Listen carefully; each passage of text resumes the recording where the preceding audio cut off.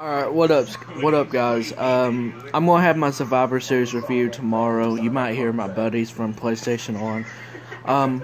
But really, only reason Goldberg won tonight is so he can be signed for Royal Rumble 2017.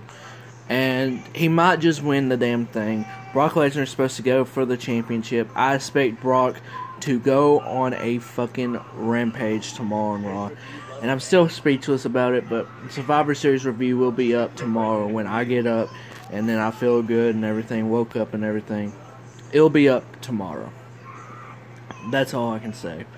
And I don't have much else to say because I'm still speechless about it. Here at 1:10 in the morning here.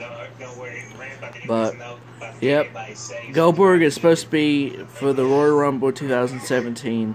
He's signed to it, and he'll probably just might as well win it. I don't know. And then I think we're going to have another Brock versus Goldberg for WrestleMania for the championship, and I disapprove of that. I think it's a fucking terrible idea, but I don't know. Let me guys know what you think in the comment section below, and I will see you guys tomorrow for Survivor Series Review 2016.